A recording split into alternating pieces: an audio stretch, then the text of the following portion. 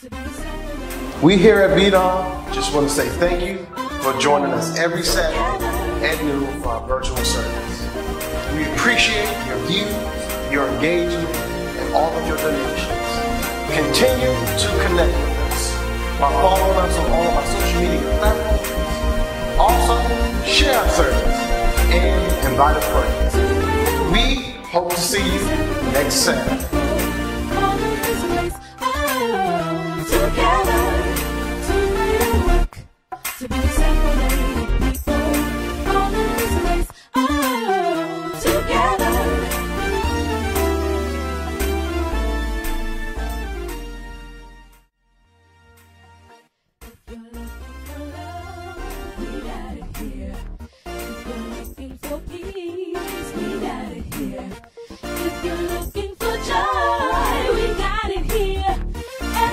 Tune in every Saturday at noon on Facebook Live for a powerful word from my pastor, Pastor Alonzo Walker, where you can learn and grow in your spiritual journey with Christ. And we love for you to be a part of our family. We look forward to seeing you next Saturday.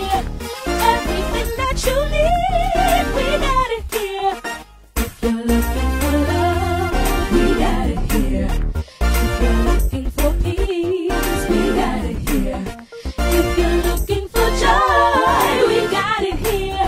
Everything that you need, we got it here. If you're looking for love, we got it here. If you're looking for peace, we got it here. If you're looking for joy, we got it here. Everything that you need, we got it here. If you're looking for love, we got it here. If you're looking for peace, we got it here. If you're looking for joy, we got Hey it everybody, here. thank you so much for joining us every Saturday. We're so excited for your love and your support, your likes, your comments, your donations. We say thank you. We appreciate all of your love, and we pray that you invite a friend next Saturday, 12 noon. See you then. Looking for joy, we got it here. Everything that you need, we got it here. If you're looking for love, we got it here. If you're looking for peace, we got it here. If you're looking for joy, we got it here. Everything that you need, we got it here. If you're looking for love, we got it here. If you're looking for peace, we got it here.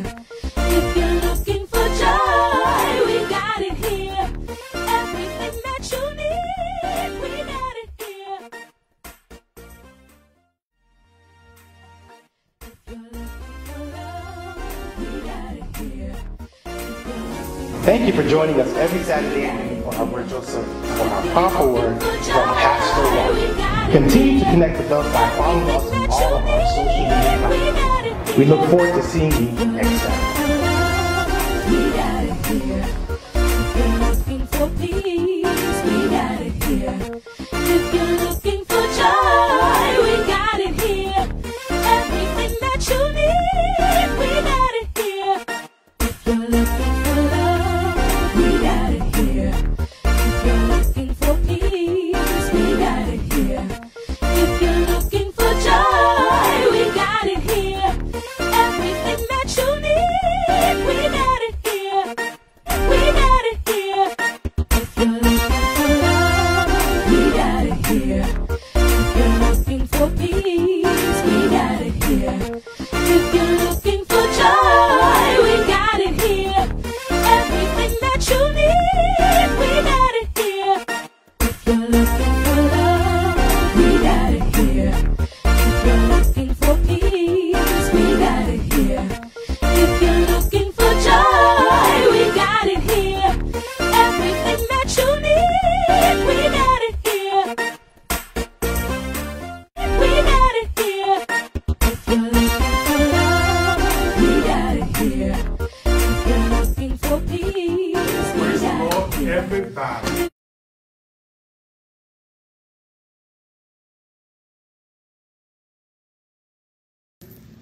Praise the Lord, everybody. This is Pastor Walker pastor of the Bethel Deliverance Outreach Ministries, known as Bethel. We are so glad to be coming back into your homes today. Praise God. And God has kept you from last week to this week. You have been blessed. And certainly he has kept me, and I am so glad to be in a number one more time. Praise God. We thank God for being able to come to you by way of live stream, Facebook Live. But guess what? On next week, we will be live back in service. Yes, we are. We will be live back in service. So all of you, praise God, that desire to come and have services with us on next week, we'll be glad to have you. Notwithstanding, there's been a few changes. One, our services will start an hour earlier, right? An hour earlier, right? And that is 11 o'clock. And hopefully we'll be finished by 1 o'clock, consistent with the time that we are in now. And that is subject to the moving of the Holy Ghost. Got to add that in there. That is subject to the moving of the Holy Ghost. All right? Now, praise God. Now, that's our endeavor. If the Holy Ghost move otherwise, then we have to follow the Spirit. Praise God. Is that right? So, yes, we will be in service come October 1st, the first Sabbath in October. Services will start at 11 o'clock. You should be seeing that flyer up right now. Praise God.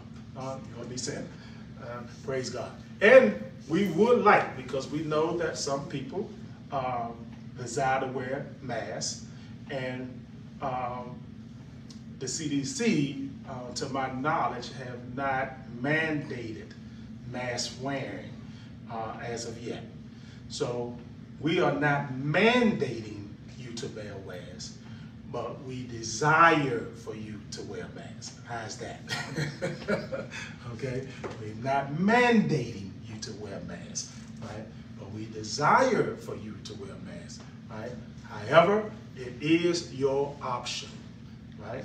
It is your option. We're trying to get you to wear one because we know that, you know, things can happen. Things can happen. So we're just trying to use safety and precaution. However, you know, if that's not your choice, we understand that too. We know some of you probably wearing masks all day at work, and you don't want to come to church with a mask on because you've been doing it all week. Okay? Hey, if you've been boosted and shot and all that kind of good stuff, then do it. And if you hadn't been, okay, that's still your choice. It's your choice. Okay? And because people have choices, here's what we're going to try to endeavor to do. We're going to try to get wristbands that are color-coded, because you got different type of people in your services that have different, you know, way of doing things and the way they want to do things, right? So some of you, I know at Bethel, we're used to hugging and embracing and all, okay, and greeting one another. That's a good thing, and that's what we normally do. But because of this COVID, some people may not want to do that, okay? It's not that they don't want to hug, but it's the conditions that's in the earth why they desire to refrain from that, okay? So here's what we're going to endeavor to do, and we're working on it. We hope to have it by next week, to have wristbands. If you are one of those individuals, okay, that still wants to hug and embrace, okay, you will have a green wristband, letting people know that I still want to hug, I still want to embrace, right? Now, then you have those that are opposite of you at this time. Not that I don't love you, okay? Not that I don't love you, I still love you, but I'm being cautious here, so I don't want to hug. I don't want to embrace, right? You will have a red wristband, right? And when people see that red wristband, that will let them know that you are not one of the ones that desire to do that at this time. So we don't want everybody else that desire to do that. So, man, I'm telling you, these people here, they funny, man. I went to hug her, see she didn't know she didn't want to be hugged. But there are people have a right. People have a right. People have a choice. You have a choice that you want to do it. They have a choice that they not want to do it. Respect everybody's choices. And that's what we endeavor to do. So if you don't want that, we'll give you a red wristband. Okay? Now, there are some of you, right, that don't want to hug either. Right? But I do want to show some sign of affection. Okay? We're going to give you a yellow wristband because that means caution, right? We're going to give you give a fist, right? Or both, right? What's up, brother, sister? Hey, all right now. That's what you're going to get. In other words, I want to give you a little something, but I don't want to hug you. Neither, right, do I want to be too standoffish. I'm just showing you I still love you. I still care. How about a little fist pump or elbow, rub, right? So we'll give you a yellow band, right? So that's what we're going to try to endeavor to have on next week, okay? So let's try to be on time, right? Because time is of the essence. And we have new personnel there at the school, at Rosemeryville Elementary School, right? New personnel there, right? So these people may not be as lenient as the other janitors were to stay there longer than what their hours say so. So let's try to be on time so you can enjoy it, right? Also, probably for the first week or two, being that we're just coming back together in almost 3 years, right? We may not have prayer service or Bible class, right? But we will probably open our doors at 10, right, to allow for fellowship, right? Have some refreshments or something, and that way, we don't have to be lingering all out in the hallways where the service is going on, because you've seen people for the first time in 2 or 3 years, you talking, you lollygagging and all that kind of stuff. So we're going to allow time for that because we know we haven't seen one another in almost 3 years. So we'll have a time for meeting and greeting. So if you get there around 10 o'clock, okay, we can't have too much fancy stuff like we normally try to do because of COVID, right?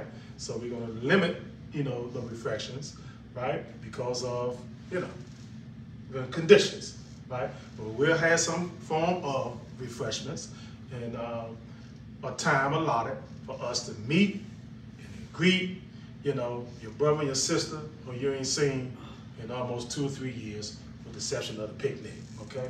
So we'll do that for at least a couple of weeks, right?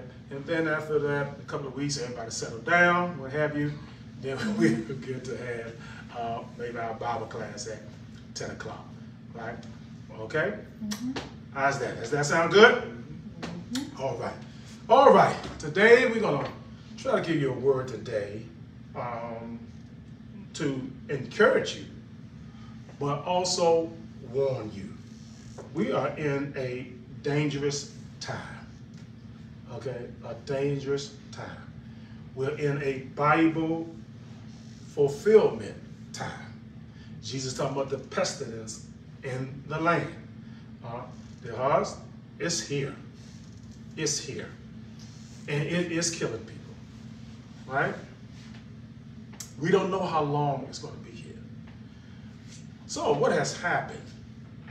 Because of government mandates and those type of things, the church has went virtual. And as a result of the church going virtual, people have lowered their standard of righteousness and their standards of living. Mm-hmm. Being inside, right, tucked away with family. Some didn't have family, so you tucked away with some young lady or maybe some young man or friend or whatever the case may be, right? And we have been fasting as we should. I say as we should. I didn't say didn't fast. I'm saying as we should. And praying as we should. And as a result, people's spiritual antibodies are down. They are low, right? And people are making decisions in the midst of a bad spirit and mindset, right? Decisions that could affect you for a lifetime. And this is what you have to be careful about. right?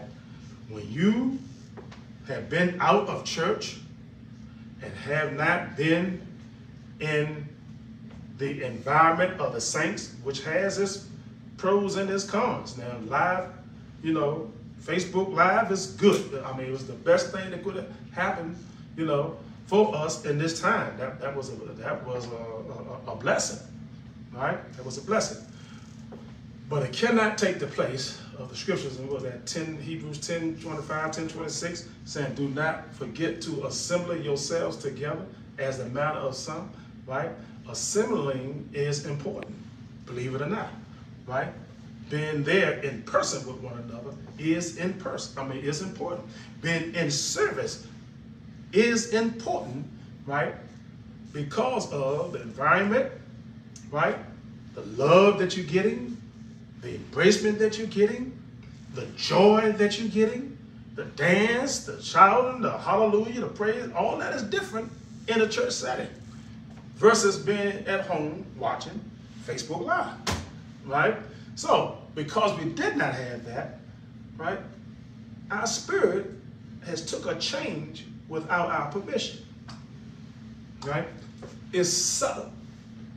This is why the pastors try to have us go on fast on Wednesdays, to try to rein the flesh in as best we can. And speaking of fasting, come next week, if you can, you know, try to get in two. One Tuesday, another one Thursday. I seen a guy probably ain't seen in 20 years. 20 years or more.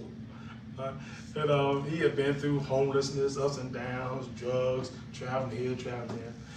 And when I saw him, he said, Pastor Walker, how you doing? He all excited, I'm loving up on me. And then he said, you know what, Pastor Walker? Now, he's never was been a member, no. He said, you talked to me one time, and like once like that day, and you told me, man, to go on a fast twice a week, Tuesdays and Thursdays. I'll never will forget that. Oh my God, I was so tickled pink. I ain't seen it in God knows how many years, right? And he brought that back. I can't even remember, but I know I must have said it because those are the days I normally fast on when I was young coming up. Right? He said, you told me you want to fast twice a week, Tuesday and Thursday, right? So I'm telling y'all like I told him back then, twice a week. Leading into this week's Tuesday and Thursday. So by the time Tuesday comes, you go on your fast. When you come off, you're going to have Wednesday night Bible class. So that's going to motivate your spirit, man, and start trying to lift it up. Why we want to go on a fast Tuesday, right? To start getting that flesh position to be broken down, that the spirit man may come to the top, right? Because you don't know what kind of sermon God gonna give me come first Sabbath in October. And if you ain't prepared for that sermon, and that sermon come forth with a rebuke or a reproof, and you ain't been fast, you ain't been praying, and you haven't been in those services, you subject to backslide or leave the church, right? So I can't predict what kind of word I'm going to get. But one thing I will not do, be trying to find a way not to bring that word so you won't get offended. That's not Pastor Walker. Right? That's not Pastor Walker. Pastor Walker going to deliver that word. Because reproof, rebuke, instruction, right, has its place. Now, it may not feel like love to you, right? Because now you've been out of service a long time and ain't nobody been doing that too tough, right? And that don't seem like love. It has its place, right? Sweetness, kindness, loving, hugging has its place, and its time. Is that right? So we don't know, so we got to get in shape by fasting and praying and presenting ourselves in a way that God can use us, that God can be upon us and receiving whatever God has for us. Is that all right? Okay, I took your time up here. Let's pray, and then we're going to go into the word, 2 Timothy 2. Father, in the name of Jesus, Lord God, again, we come before you to thank you for your goodness. Thank you for your mercy and your loving kindness. Thank you for seeing another day, Lord, we've never seen before. Lord, if it had not been for you on our side, where would we be?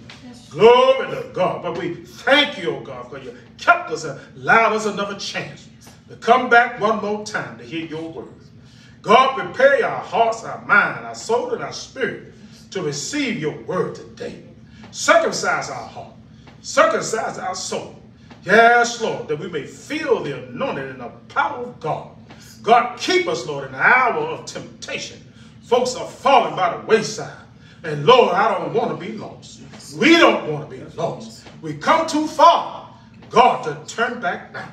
Oh, glory. Let your arms be around us.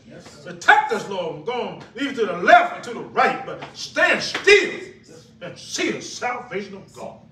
In the name of Jesus, our soul says, amen. Amen. Glory to God. We thank him. Thank him for his word. Thank him for his spirit, his presence. Again, we want to direct your attention to the book of 2 Timothy 2. And we want to speak to you from this subject today. God is looking for a soldier. God is looking for a soldier. If it has ever been a time in history as it relates to church, it is now time for the church to stand up and be a soldier. Huh? Soldiers have to weather all manner of storms. Let me get in this word. I'm about ready to preach already. Let me read this thing. First, let me read something at the first verse. Thou therefore, my son. Now, Paul is talking to Timothy here, and he is entreating him as a son. Now, Timothy is not his biological son, but he loved Timothy, and he had begotten Timothy in the gospel. And Timothy is a new pastor. He knows that Timothy is going to face many ups and downs, many oppositions, many hurts, right? And he has to be strong because people come and go in the church, right? People die in the spirit, just like people die fleshly on the battlefield, right? But here's the thing, and it's so unfortunate. Somebody got to do it. Somebody got to do it. Somebody got to fulfill it. It may even be me. It may be you. What are you saying, Pastor? Gird up the loins of your mind. Sometimes best friends, people become best friends in the army, and they see their best friend get blown up. How does that affect your mind? How does that affect your mind? How can you go forth when you have seen that? All right? I'll go a little further with that in just a minute. And I'll be giving types of allegories as it relates to the army and the church. Read something. Be strong in the grace that is in Christ Jesus. Look what he's saying here. Timothy, be strong in the grace that is in Christ Jesus. Now listen to that. Now this might go over your head. Grace is not strength. Grace is not the Holy Ghost. What grace is an opportunity to receive those things. Huh? Be strong in the grace. In other words, if God gives you grace, and what is grace? He called you out of darkness into his marvelous light. He gave you a chance to be saved when he didn't give it to your brother, didn't give it to your sister, your cousin, your nephew, your aunt, or whatever. He gave it to you. That's an opportunity. Okay? Now that you have the opportunity, you have to fight. Good God Almighty. You got to fight to stay in that opportunity. You got to stay. Fight to stay in that opportunity. Opportunity to do what? Jesus died on the cross for you. And grace gives us access to the throne of God that we may receive his spirit. So grace is an opportunity. It's not strength. It's not power. It's not anointing. It's opportunity to get those things. Are you hearing me? And if you don't take advantage of that, right, by being strong, why did he admonish you to be strong? Because things going to happen, Timothy. Don't be deceived because you're in the church and you think everything's going to fall in line. No, it's not. Things going to happen. Huh? You're going to be talked about, ridiculed, hurt. You can't stop serving. Huh? You can't stop preaching. People going to walk away, scandalize your name. In the midst of all of that, you got to love the same people. This is not human nature. This is godly nature. Glory to God. Huh? And the problem with the church, they're not getting God's godly nature. They want to operate in knowledge without the benefit of power to carry out that knowledge. Glory to God. Knowledge is power, good God Almighty, as it relates to the word. But as it relates to God, you need God. And when you get God, he'll give you knowledge. Knowledge that is divine, not the letter. Glory to God. And a lot of people here got the letter of knowledge, thinking they got the divine knowledge. And when they get the letter of knowledge, they start challenging their leader. They start challenging their leader. Start correcting their leader. Glory to God. Let me tell you something. There's a time and a place. There's a time for you to learn. There's a time for you to absorb all you can while you're young. This ain't time for you to be instructing a leader. Some of y'all ain't been called to that. I got one person to help me with that. His name is Ryland, Assistant Pastor Ryland Anderson. That's his responsibility. That's his responsibility to help me with that. And even when he helps me, he has to pray to make sure that he's in alignment with God and me. And if I'm out of alignment with God, he takes that to God. So God can touch my mind and touch my heart to make the right and proper decisions. Are you hearing me? So you got to be careful with that. Are you hearing me? Glory to God. And if you stay in your own tent door, which is important at this time, right? Because people are falling by the wayside. People are giving up. Church doors are closing. Glory to God. People are tired. People are weary because they hadn't been in church. Feeling the fellowship, feeling the power, feeling the love. And this thing here, what we're doing there is a conduit. It's a mediator. It's something to give us, to hold fast until we can get in that environment. Are you hearing me? Glory to God. But even that environment doesn't do it for you. You got to come prepared for the environment. Some of y'all going to come looking and not bring nothing with you. And that's a problem. I can't wait to get to church. I can't wait. And nobody's making preparation. And when you get there, you're going to be disappointed because the Spirit is not going to meet you there. And when the Spirit don't meet you there, then you're going to be blaming everybody. You know, I think because this was the music. We ain't had music. I think it was cause of the pastor. You know, that last pastor, message pastor preached, he hurt our feelings. You're going to cover everybody but you. You got to bring something.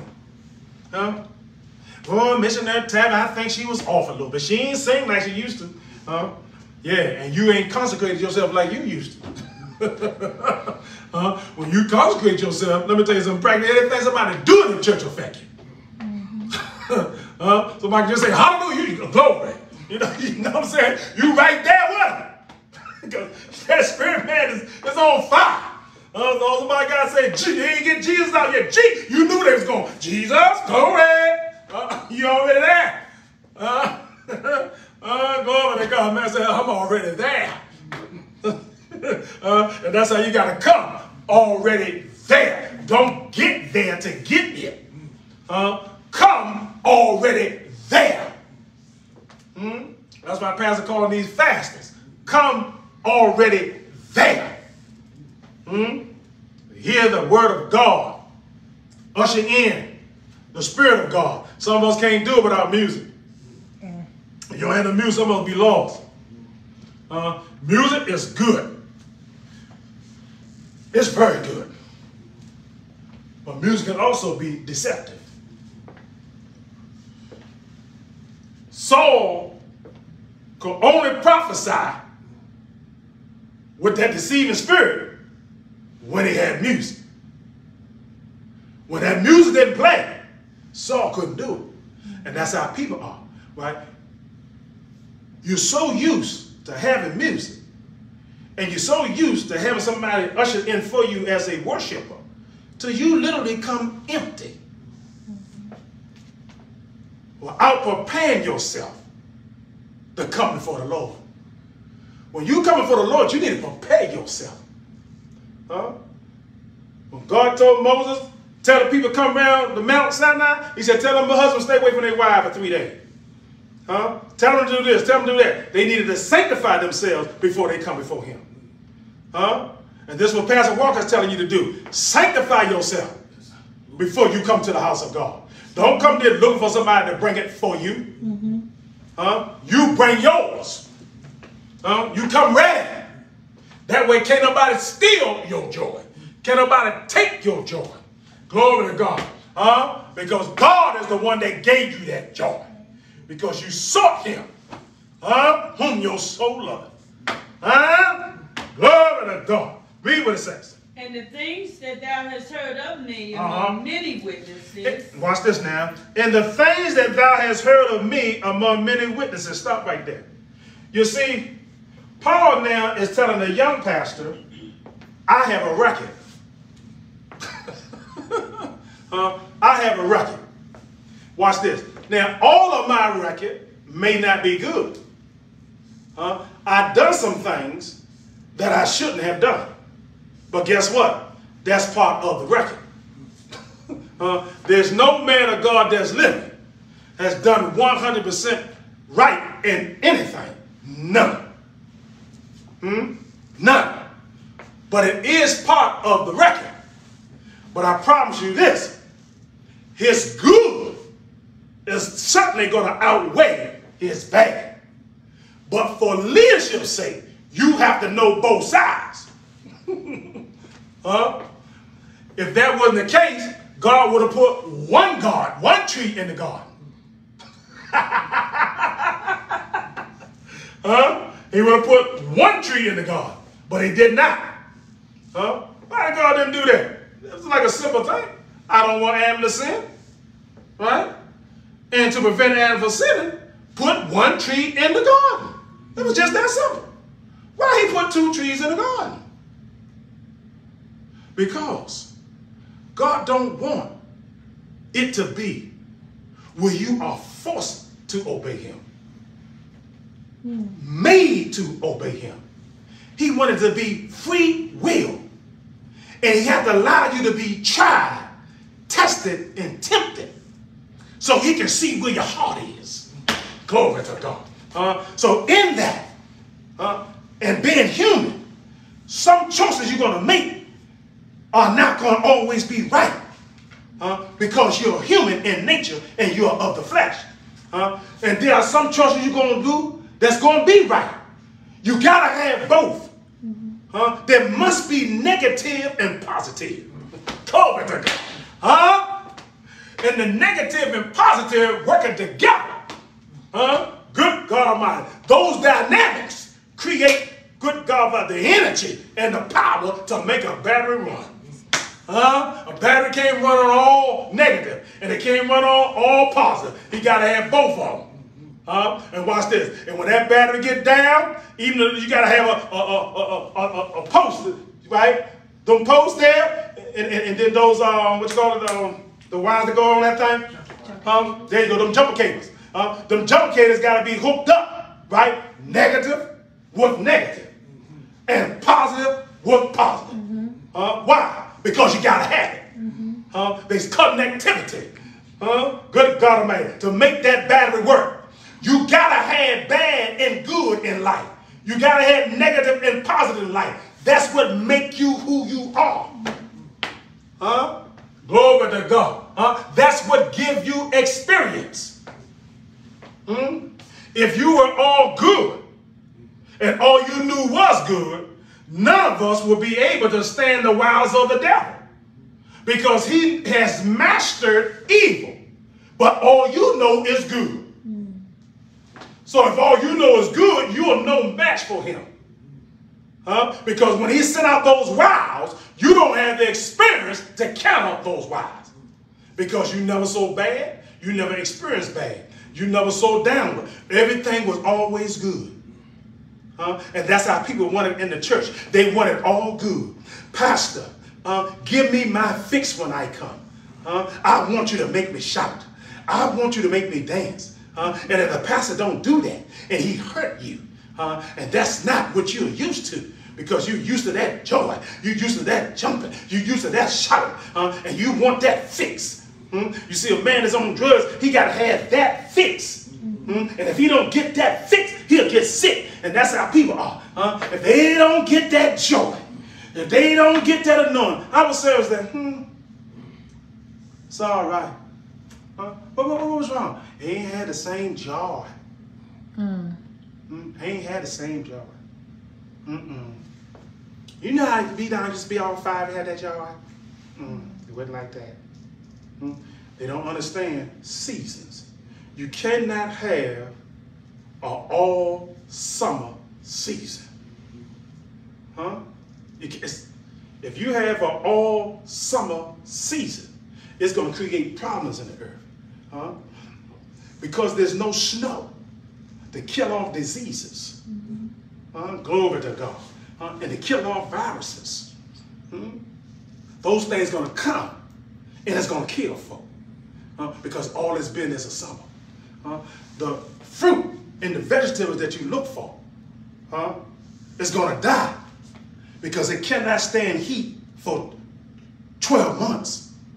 You got to have a cycle of rain. Springtime has to come to water them.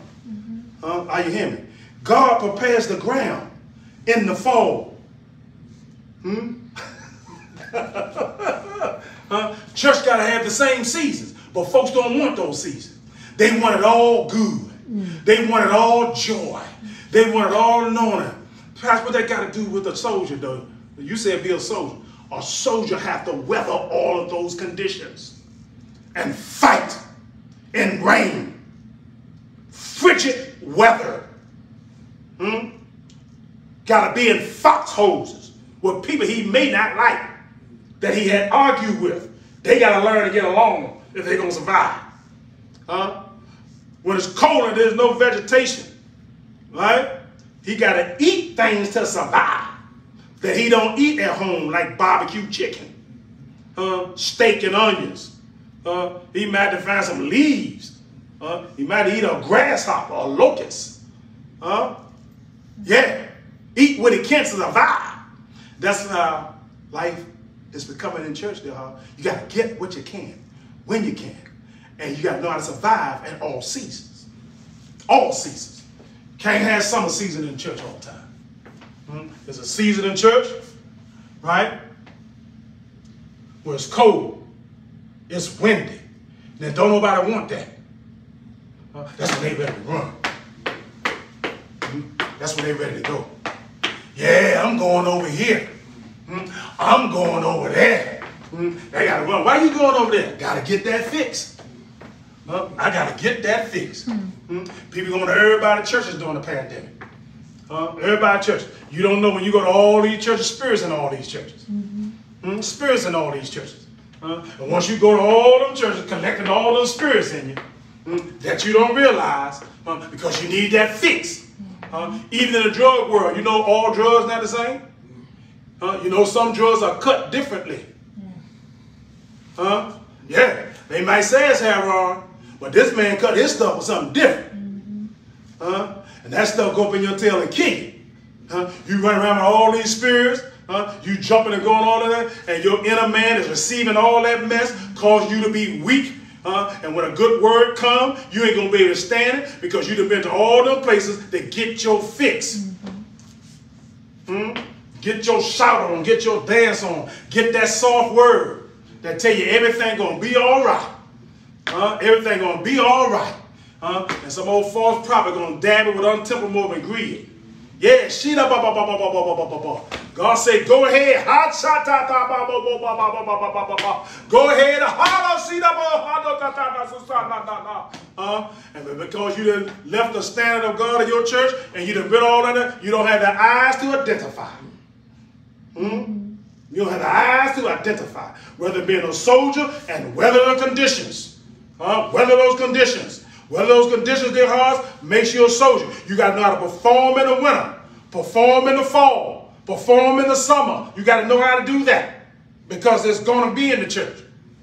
I'm reminded when the gardener came in the fall to trim our rose bushes.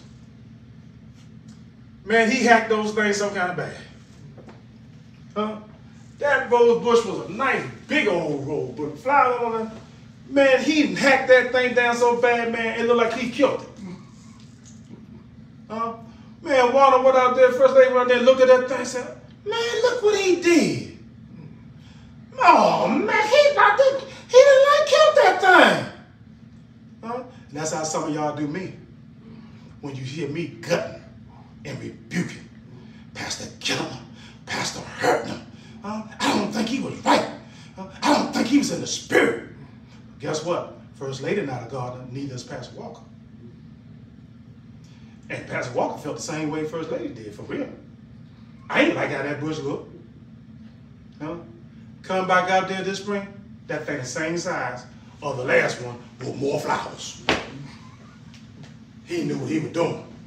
Let the pastor do his job, and you do your job. Stay in your lane. Stay in your lane. It's time for a soldier to be a soldier. He has to soldier. When he get to be a sergeant, a captain, a lieutenant, all them different ranks come with different levels of responsibilities. Watch this.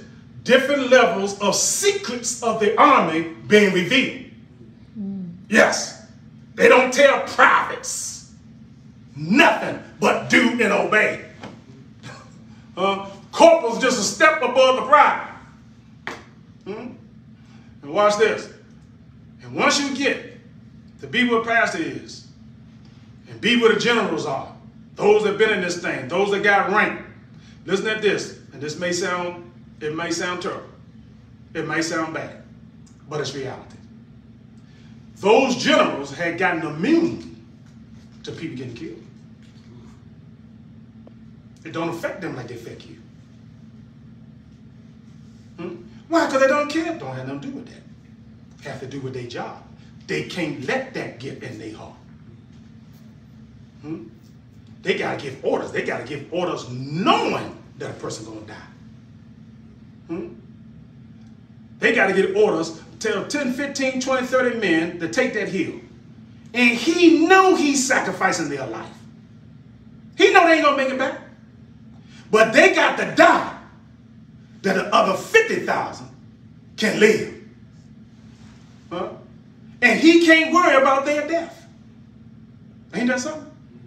He can't go home and cry about that. That's part of the job. Pastor see people come. He didn't see them go. He didn't see them give resignation. He didn't see them do all kind of stuff. Pastor didn't got to the level that he got to keep marching on. Now ministers ain't, them generals ain't gonna break down, cry, somebody lead the arm, and somebody got killed. Their hearts. We can't do that. We can't do that. We have to be a soldier for God because lives are at stake. And if we don't get immune, when these things happen, you're going to get soft in the inside.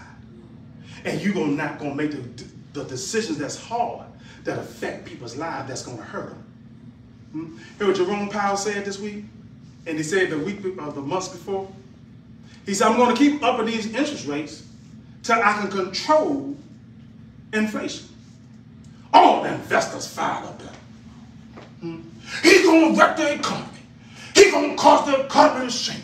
He shouldn't be doing that. And they saying that because for 10 years the economy went up. The stocks went up. They made millions and billions. Now since COVID, things has changed. He should have did that early. He should. Might have. But he can't go back and get that. He got to do what's necessary, hit back against the wall. If I don't raise interest rate, then the economy and inflation is going to get out of control. If I raise interest rates, it may cause people to lose their jobs. Right? It may cause, right, people to lose money. Right? But I got to suffer with the thousands to save the millions from a collapsing economy. Now the people are spoiled because the stock been going up for so many years and then they're blessed. Nothing keeps going up. And you have to learn that. And every message won't be a message. There has to be a message of training. There has to be a message of instruction. There has to be a message of teaching. There has to be a message of preaching. You got to have all of those things. But everybody wants the good only. It don't work like that. It don't work in God. It don't work in an economist. It don't work in the military. It don't work in life. Gird up the loins of your mind and be a soldier. You were crying, losing money. I'm hurting. Stock just going down, just losing money. Well, see,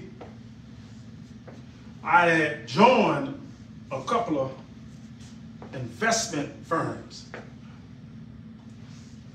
And there's been times wherein, when the market did this, we that's listening to the investment advisor, right, held on to the stock though it was going down.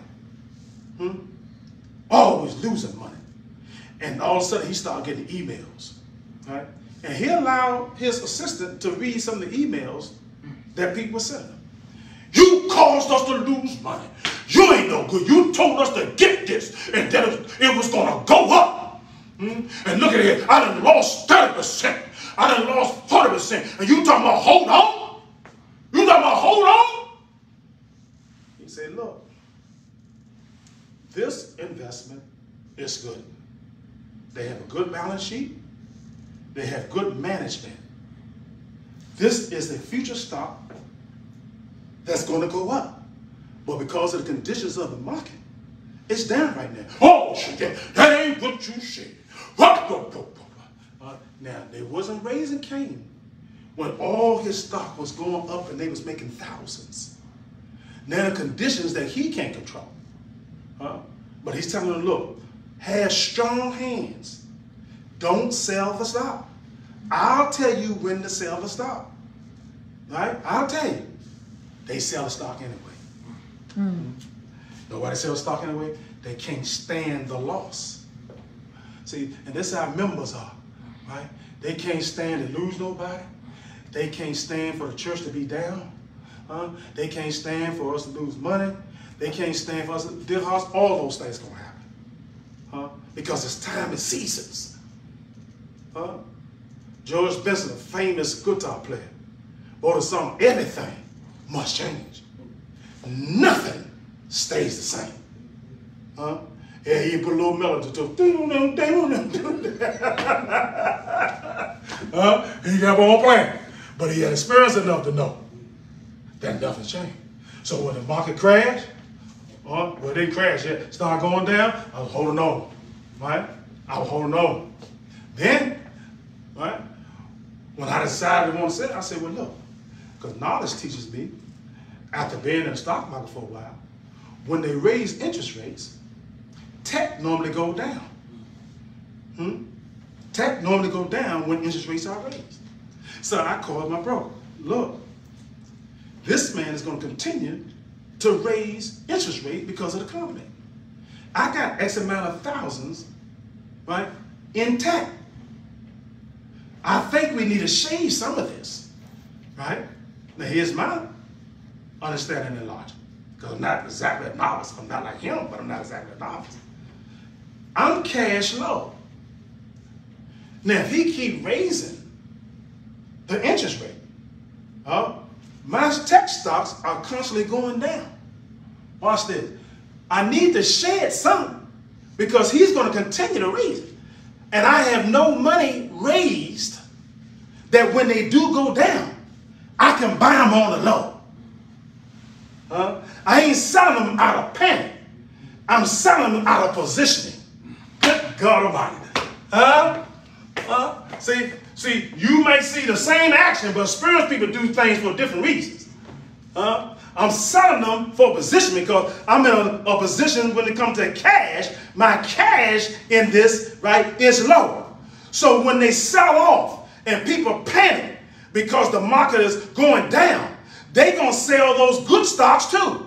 But I ain't in position to buy them because all of my money is in them right now and they going down. I need to shed some. Don't shed all of them, but raise me some cash that when these people that are inexperienced begin to faint and sell theirs on the cheap, I'm going to buy them on the low. That when they bounce back, good God about it, my pocket's going to bounce back. So it is in the natural, so is it in the spirit. You got to know what to do when times are low and when things are bad, rather than panicking and running. Glory to God. You can stand. And when you stand, God will preserve you. God will keep you. And God will give you some knowledge and some wisdom, watch this, about the chaos, about the trouble. Because sometimes trouble brings about good.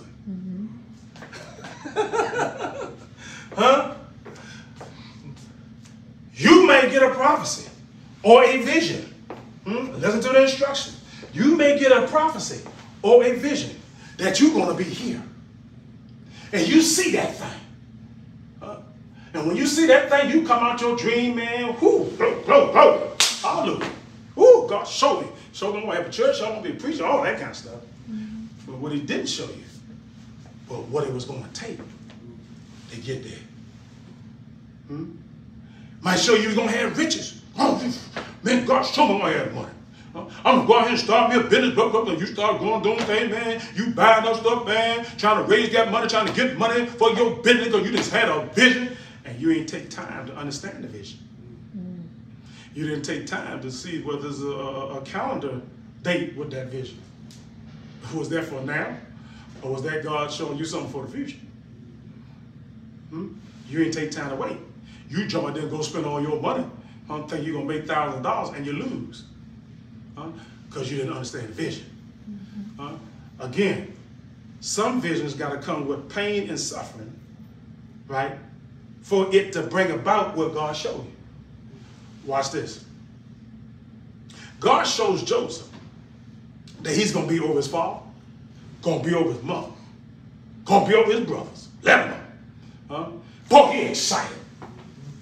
He come tell his father, Dad, God showed me. He said, I was in the field with the sheaves with my brother, and my sheep, it stood upright. And all the rest of the sheep, they made obeisance to me. Brothers heard it, and then everybody fired up at him because they know what that meant. You tell me you're going to be over us? Boy, he excited. Then he come back and tell his father, Dad, I had another dream. I saw the sun and the moon and the 11 stars made obeisance to me. Father looked down like, boy, you crazy? You think your mother going to bow to you? But the father took note. But what God did not show him was the process that was going to bring that about. Didn't tell him that his brothers was going to try to kill him. Didn't tell him he's going to be thrown down in a pit. Didn't tell him that.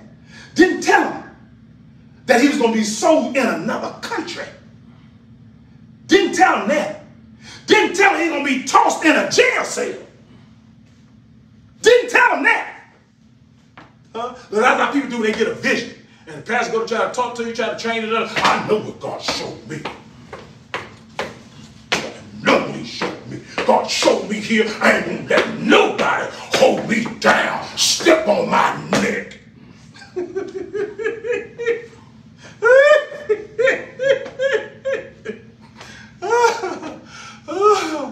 Oh Lord. See, people don't teach you about the process. The process. Yeah, Jesus was going to be, he was born the Son of God, King of Kings, save the world. But it was a process. They scandalized his name. They talked about him like a dog. They talked about his parents, call him a child of Beelzebub, and they was born through fornication. He's a whole child. Yeah. When you read that, you just read all on top of that, because see, you ain't got no experience. Read on top of these principles, the things that Jesus had to suffer. And the Bible says, though he was a son, yet learn. Yet learn. Talking about the Savior. The Savior had to learn obedience. How did he learn it? Oh, he learned it because he came to the church and got that shout on him. He got his buck on him. He danced. Didn't say that. How did he learn it, Pastor Paul? By the things which he suffered. People don't want to suffer nothing. You got to suffer something, dear hearts, to get where God wants you to go. Not only did he suffer somewhere on earth, they hung him high, stretched him wide, pierced his side off. And even he said, after knowing the will, as the Father, why did he forsake him? Because flesh was crying out. But one thing about it, he was a soldier. He didn't come down. He didn't come down. He didn't come down. Let me tell you something. But he felt the infirmity. Now, I spoke to y'all over Wednesday, and I spoke to my board. Told us, hey, look, Pastor is feeling tired. I'm feeling the weight of this thing. Pastor aging. Pastor ain't the same man. Time has brought about a change. But let me tell you something about that. That don't mean Pastor is giving up. You see, in the boxing world, Muhammad Ali had an opponent named George Foreman. Tied this in the pastor. In pastor's remarks. When he looked at George Foreman, he knew he couldn't go in there and beat George Foreman off the break. He didn't have power. George Foreman was powerful. And Ali wanted his belt, but he had to go through him to get that belt. So while he's training, Dundee is training him, right? He gets a vision. He gets a vision how to beat him. And he doesn't share the vision. He doesn't share it. And the vision was, after watching him, they come to him how to beat him. He said, this man never went past 5 rounds. He knocked everybody out within 1 to 5 rounds. If I can stay with him for over 5 rounds and time out, I can beat him. Watch this. Now that is the strategy. And the strategy is right. But the question is, can you stay with him? Can he endure that pain that's going to be inflicted? Right? And he knew that too. So what did he do? He had to build himself up. He had to build himself up. He got to running. He exercising. He's training. He's building himself up. Never told nobody the vision. So he goes out there, right? And they get to fighting. And he created this strategy called the rope-a-dope. The rope-a-dope. And the strategy was cover your vitals. Cover your chin. Cover your temples. Because these are things that if he hit, you're going to sleep. But you're going to have to give up something. Glory to God. That's what people got to understand about God. You got to give up something for success. So he had to give up all of his body. Glory to God. To wear this man down. And when he went in, he carried out his strategy. And he got wore down. It wore him down. That man was lifting him off the ground, bringing punches all the way from Georgia. Oh, man, he's lifting him off the ground. His face is clenching. And everybody in the corner, get off the ropes. They feeling for him because they see the pain inflicted on him, just like y'all looking at your pastor. Seeing your pastor, looking at the pain, you're feeling for him. Pastor, I don't want you to suffer like this. Pastor, I don't want you to go through like this. Pastor, you look defeated. And I understand that. Good God Almighty. I thank God for your prayers. I thank God for your concerns. But I want you to know that pastor ain't going nowhere. Pastor just roping doping right now. Good God Almighty. So after a while, when he took that pain and looked like he was defeated and looked like he was giving up, and the corner people and the audience, everybody was concerned for him because they don't know what he knows. Good God Almighty. He wasn't at liberty to share where he was. So he took on that pain and that punishment, and you can see him cringing and cringing. Good God Almighty, from the effects of the blows of the fight. Are you hearing me? Sometimes pastors can feel the blows. Glory to God. Sometimes it get tough. Glory to God. But pastor, old soldier, John, just like Ali was. So he go back to the corner, sit down. They say, man, look, you can't be on the ropes. You got to get off the ropes. And he's looking and he's thinking. He said, I can't take too much more of this punishment. The strategy is right, but I got to take him. And this guy got just a little bit more strength left. So he go back there and he fake him out a little bit, cause him to come in, and he get back on the ropes. When he get back on the ropes, he just going for home. But now his arms is getting weary. His arms is getting tired. Ali is conditioned. Though it's hurting him, he's conditioned. And so when they're getting tired, good God Almighty, the punches slowed up. The power wasn't as strong. He come back off the rope. Yes, sir. When he hit that, you see that, Pastor 65? You see that? I ain't dead. I ain't dead, dear. Good God Almighty. I'm just like Ali. Yeah, I feel the pain. I feel the roughness. But Pastor know what to do. I turn my plate down and I went before the Lord. So God strengthen me when I'm weak at. Build me up when I'm torn down. Lord, I need your strength. I need your power. Glory to God. God, send it down. Good God Almighty. Pastor ain't going nowhere. I'm here to stay. Good God from Zion. Paul told Timothy, no man that warreth entangleth himself with the affairs of this life, that he may please him that hath called him to be a soldier. I want you to know that I'm not entangled. Good God Almighty. My heart is not weak. Good God from Zion. But I feel the infirmity of the flesh, just like Ali did, just like Paul did, just like Jesus did. Good God Almighty. But I'm telling you right now, my mind is made up and my heart is fixed that I am set for the defense of the gospel. Glory to God. Hallelujah. I ain't going nowhere. Everybody got to be proved. Everybody got to go through. Everybody got to bear their own weight and their own suffering. But the thing is, can you come off the ropes? Hallelujah. When you hit hard, can you come off the ropes? Can you humble yourself to be obedient? Can you take the suffering? Good God Almighty. You got folks that can't take the suffering. Folks that can't take a rebuke, can't take a reprove. Good God Almighty. And they don't stay in the fight, but they give up. Good God Almighty. Don't give up because you're getting hit. You're going to get hit sometime. A good fighter going to get hit, but you got to be able to take a punch. Good God Almighty. I seen people get hit with left hands, get hit with right hands, and they grab their opponent, and they tell the audience, that ain't hurt, that ain't hurt. And he felt that thing all the way down to the bottom of his feet. But he said, that ain't hurt. And they tell the opponent, that ain't hurt. He's faking them out, but he's still in the fight. Good God Almighty, I ain't gonna tell you it ain't hurt, but I'm still in the fight, and I'm won, and I ain't going nowhere. I'm still here to help you. I'm still here to serve.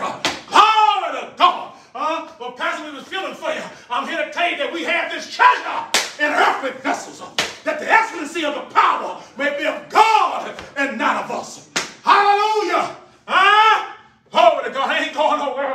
I'm a soldier of God, and I'm trying to train you to be a soldier of God. You young men that's watching, you young men that's looking, and you young ladies that's looking, good nobody look and observe, but keep your mouth shut. Stay in your corner and learn something. You can't learn through talking. You can't learn through always trying to tell somebody what to. Don't train the trainer. The trainer's here to train you. Good God from Zion. Trainer's here to train you. And they're going to train you and hurt you sometime. He's going to train you, upset you sometime. Going to make you mad sometime. But you got to be trained. You got to go through. Good God from Zion. Oh my God, about a week or so ago, went down and visited this young man. And I knew that he was tired of folks getting out on him. Ain't doing their part of the labor. Ain't doing their part of the labor. Got a lot of mouth, but no works. And he's doing the works by himself. And maybe a couple men may help him. I said, look here, son. Don't you worry about that. You do your part. I said, let me tell you something. I said, see, everybody want the chief seats. They want to be pastors, evangelists, and elders. But they don't want to do the work. They don't want to do the service. I say, son, you doing the service. I say, when God sent Samuel down to Jesse's house, listen to me closely, son. When he sent them down there, I said, he went down there amongst all them sons that Jesse had. And he got to one of them, all them boys trying to be the king. And he got to one of them, and that man really looked like he was the king. Good God Almighty. And God told him, say, look not on his stature. Don't look at his stature. Men God judge the outward appearance, but I judge the heart. So nothing moved on him. Nothing moved on him. So he said, do you got another son around here, Jesse? I said, yeah. Oh, stripling.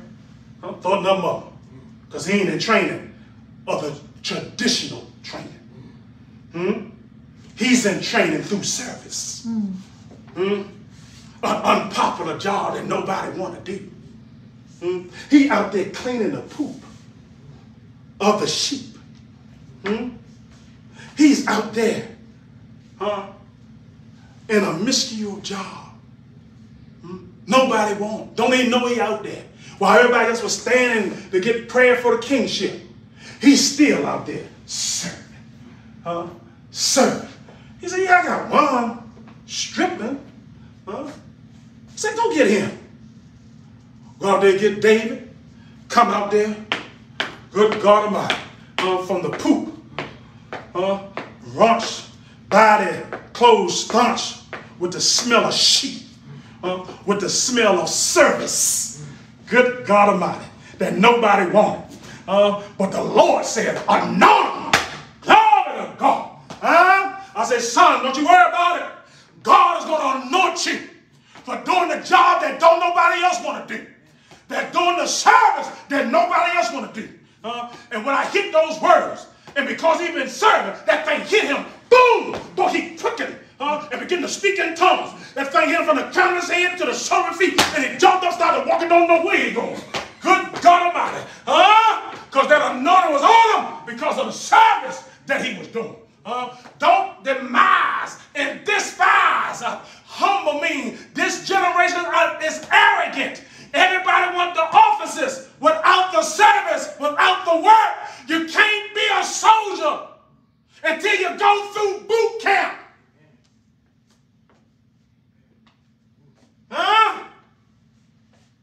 Glory to God. Everybody with the big seats.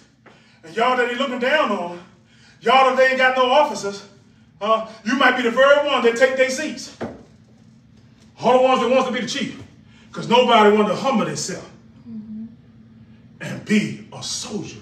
First, go through your boot camp. Go through your chain of command. These positions of trustees, deacons, ministers, they're different chains of development. It may seem small to you, but when you haven't learned to take instruction without running your mouth, when you haven't learned to be obedient without combating, talking about how you feel, what you think it ought to be, what you think we ought to do, you're not in position to train the pastor Huh? You in position to take orders. Huh? And that goes with the entire church. God called us to be soldiers. Huh? He called us to be soldiers. And when you don't take orders, and when you don't use humility, huh?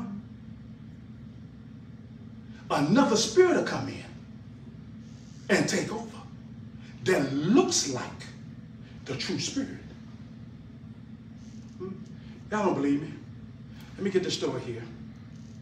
I'm going to show you about a man. He wouldn't take instruction.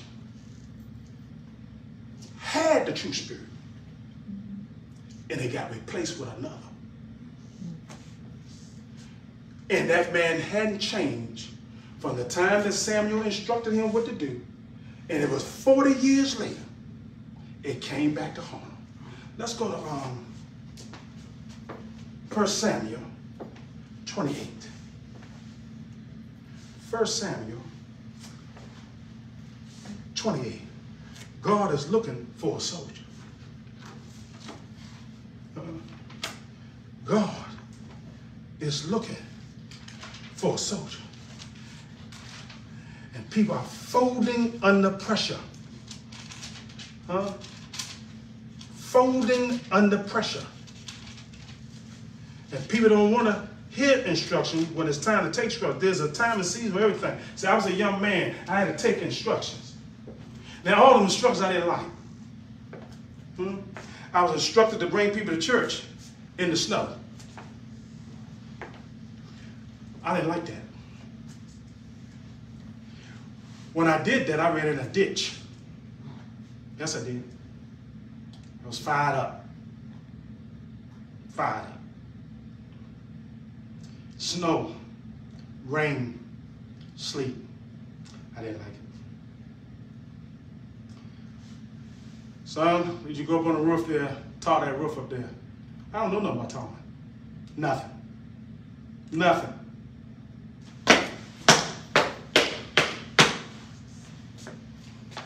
Hold out, best I could. Every week this man keeping me 11, 12 o'clock at night at church with my family. I'm hating it. I'm mad. One day I got so mad, I'm in the church in the dark. Everybody else, they all gone upstairs eating or whatever. I'm in there, them demons start talking to me. Them demons say, "You a man." You are a man.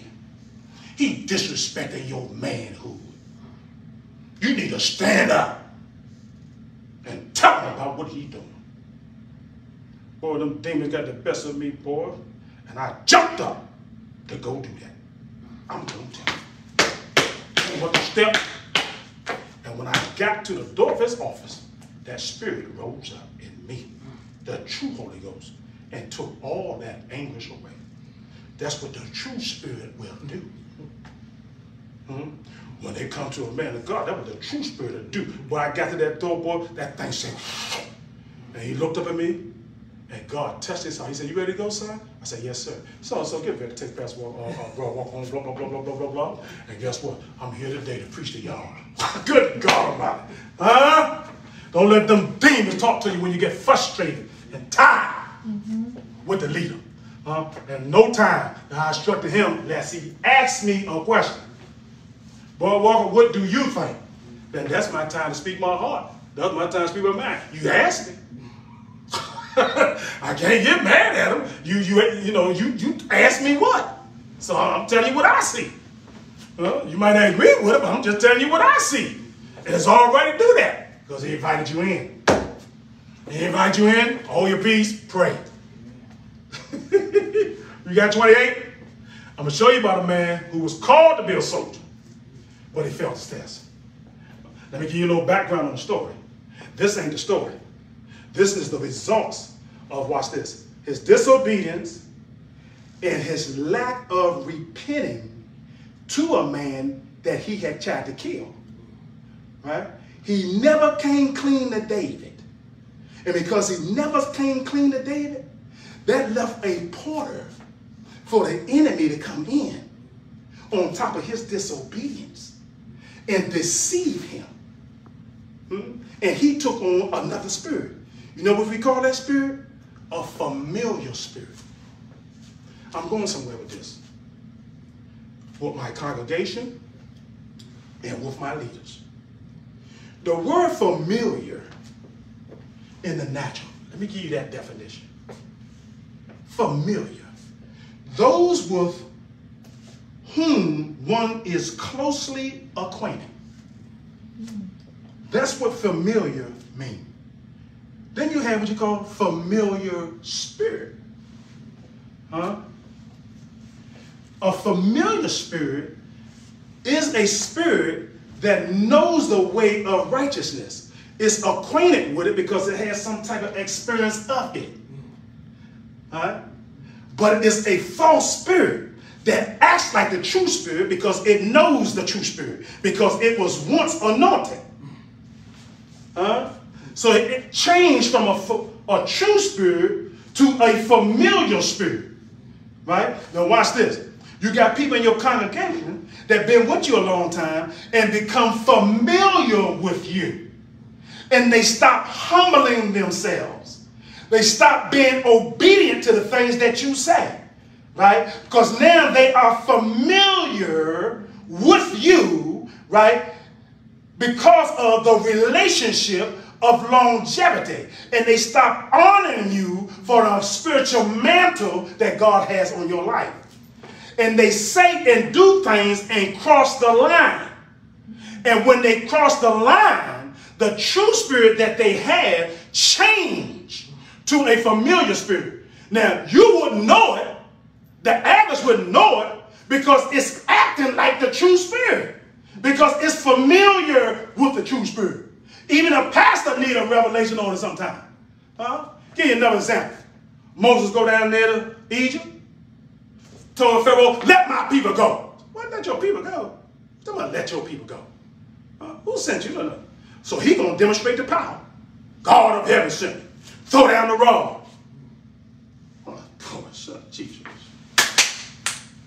The men came, what they do? Did the exact same thing that the true man of God did. But they had a familiar spirit. Watch this. That could do the same thing. People with familiar spirit can prophesy truth. That's how they deceive you. Remember, the devil can transform himself to an angel of light. So if he transforms himself to an angel of light, he got to be able to do things like a true angel, like a true prophet, like a true preacher. And come familiar and take on a familiar spirit. And as long as it's good times, as long as it's shouting and dancing, and as long as you are in agreement with your pastor or whatever you got to do, that spirit will never be manifested. It takes trouble sometimes to manifest it. And when trouble happens, that thing will manifest. Oh my God, that's a familiar spirit. I'm going to show it to you in living color. Now Samuel was an anointed man of God. The people rejected God and they wanted Saul. But guess what? You know that God, because of his grace, his love, and his mercy, gave them people what they wanted. Watch this. And he didn't just let them get Saul. He gave Saul his anointing. He did. He gave, that Bible said when Saul walked away from the man of God, he changed to another man. But he was disobedient. God told I want him to go all the way to the Amalekites and kill them. Everything. Everything. Don't say nothing. Everything pisses in his wall. Kill it. He goes down there and do what he want to do. But in his mind, he don't, watch this now, in his mind, he don't see him being disobedient. Why? Because he's doing something good in his mind. I'm taking the good sheep and the good sacrifice, and we're going to offer this to the Lord. Now that sounds like a good, that just seems so harmless. But that wasn't what he was instructed. Dear hearts, it's the small foxes that spoil the vine. You got to do what you are instructed. He didn't do that. Now, God didn't come straight to Saul. He went straight to the man of God that he called to anoint. It repented me that I made him king. And he told Samuel, what he was going to do. And I know Samuel was hurt about it. Saul goes down there. Samuel go down there to meet him. Say, have you carried out the commandment of the Lord? You know what his response was? I carried out the commandment of the Lord. He meant just what he said. Because when he got disobedient, his spirit had already changed. That quick. One thing about it, everybody don't have the same level of mercy. Somebody can do something 10 times and God won't reject them. Somebody can do something 1 time and get rejected. That's one thing you don't know, I don't know. He said, I carried it out. So what's this bleating I'm hearing? Yeah, he just saved a few families for sacrificing. Stay right here. Give me that thing. And he went and carried out the job that he should have carried out. Then he told him obedience is better than sacrifice. Obedience is better than sacrifice. So dear hearts, be careful with your obedience and let another spirit come in. Saul, when he did that, he opened a portal of another spirit. And God took the kingdom from him. Took the natural kingdom and the spiritual kingdom. Now our kingdom is spiritual. That anointing can leave you for your disobedience, and another spirit come in and replace it. And that spirit that replaces it acts just like the real spirit. That's why it's called familiar. But it can't obey you like it should. It can't stand trouble, and it can't endure. And Saul, all the way down here in his 40th year, he still hadn't learned how to endure and wait on an answer.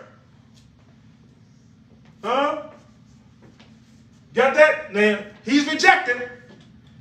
He's rejected already. But here, it manifests. Right? 28th chapter verse. Read the first verse. And it came to pass in those days that the Philistines gathered their armies together for warfare, to fight with Israel. And Achish said unto David, Know thou assuredly that thou shalt go out with me to battle, thou and thy men. Hold on a minute. By this time, Samuel is dead. Okay? And the light of Israel for an anointed man of God is out. So Saul, when it came time for him to stand up and be king, because he did not go through protocol, through training, being obedient, taking instruction, on top of trying to kill a man of God out of envy and strife, and never repented of it. Now watch this now. Now he said, I'm sorry. He said it several times. But he kept repeating the same behavior. Saying I'm sorry is not contrite and broken to bring about change.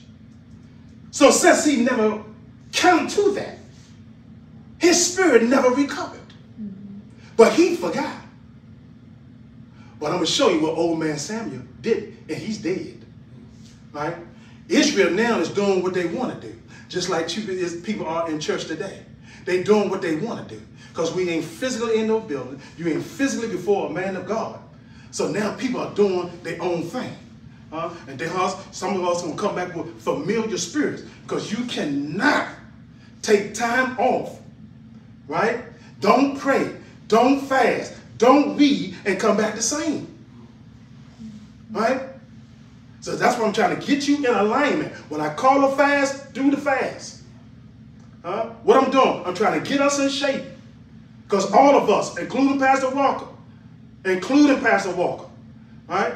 Pastor Walker, that's not in what you call fight shape. Now that I know, when I say fight shape, when this reporter was asking Ray Leonard, said, "Are you in shape?" He said, "Yeah, I'm in shape, but I'm not in fight shape." That's how Pastor Walker is. I ain't never was called dead, but I'm not in shape to go before the congregation and serve and do the things that I might have to do. I might have to lay hands on somebody. I might have to cast demons on somebody. I might have to prophesy to somebody. I might have to heal somebody. I might have to do all of that. So I don't have to do that here.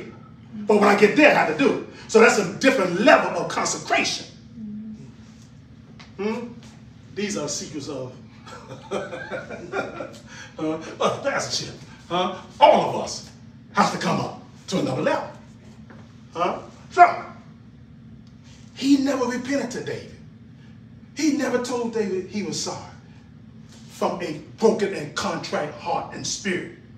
He said it from his mouth. And therefore, he didn't change.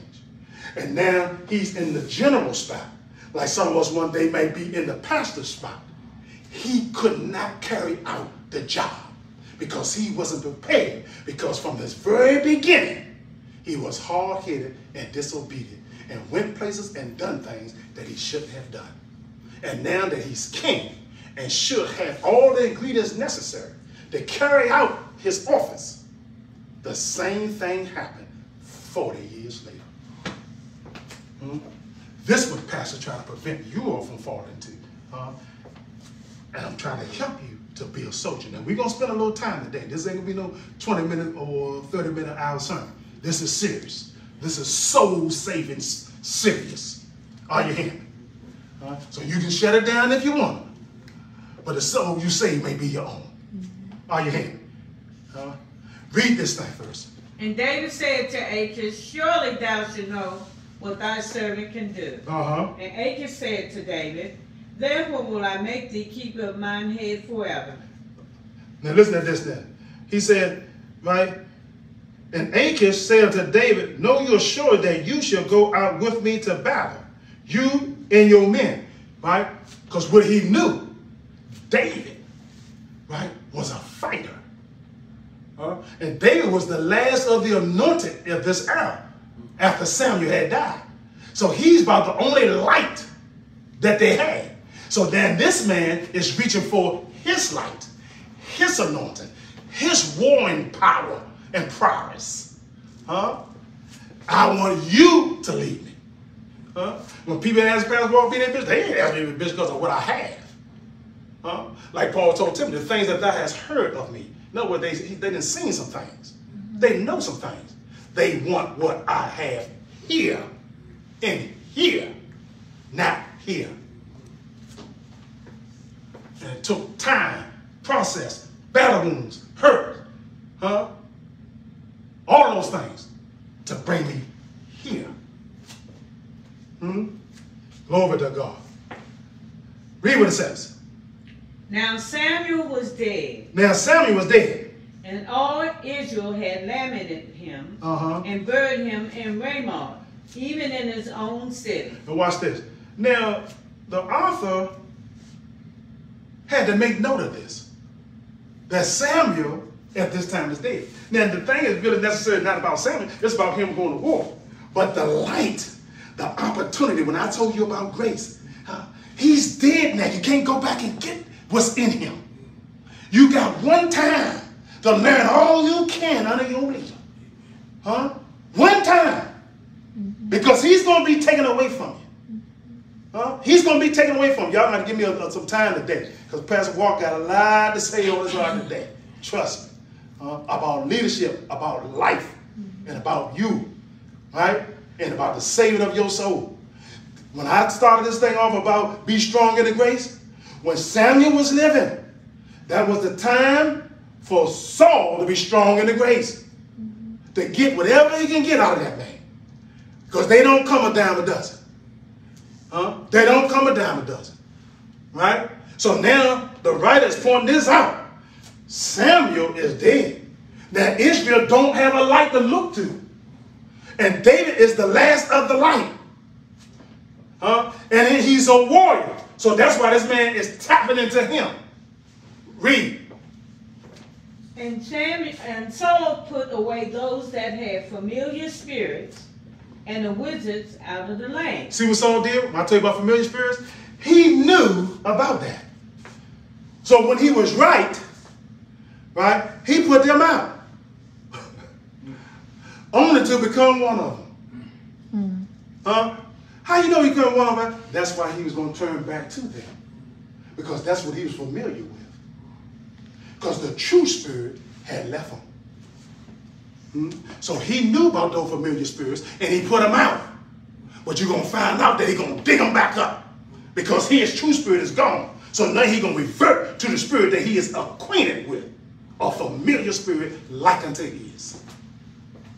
Read what it says. And the Philistines gathered themselves together and came and pitched in Shunem. And Saul gathered all Israel together, and they pitched in Gilboa. And when Saul saw the host of the Philistines, he was afraid. Stop right there. The same spirit, when God anointed David and proved David, and when David went back there, and cleaned up them poop, and fought the lions and fought the bears, and those things prepared him for ministry. And when he went, the same enemy, the Philistine, the same enemy, rose up. What was Saul? What was Saul? Ha! Because he didn't take time to take instructions and training from his leader and obeying his leader. Because you got to learn to obey your leader, because trouble is going to come. It is 40 years later, he got to face the same demon. When you ain't willing to face your demon, whatever it may be, and to face your flesh, whatever infirmity that it has, it ain't going nowhere. It's going to come back. Because Satan knows that's your weakness. He's going to bring it back. And if you don't learn to fight, if you don't learn to be a soldier, you got to fight when you're hurt. You got to fight when you don't agree. You got to fight when the body is saying no. Because the same devil is coming back to hit you in the same place where he know he hurt you at. And if you ain't overcome that, you're going to be overcome. The same Philistine demon that he didn't go and fight, and David had to go. The one that was proved. The one that served and did what nobody else wanted to do. Was obedient to his father that told him to go out there. While all the other brothers was doing something else.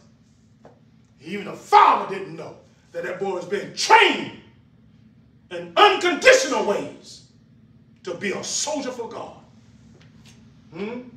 Fighting lions and bears, that gave that boy the courage on top of that anointing. So when he went out there and saw Goliath and all them brothers that wanted that office, all them brothers that wanted that position, can't hide in power. But that boy's service came out of him along with that anointing. And when he walked up and heard the voice of the man that found God's army, give me a man that'll fight me.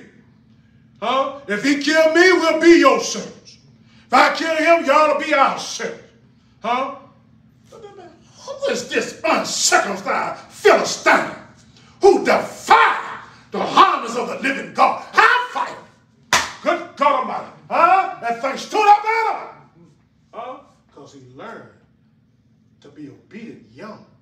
And in his obedience in a small job, it trained him for the big job.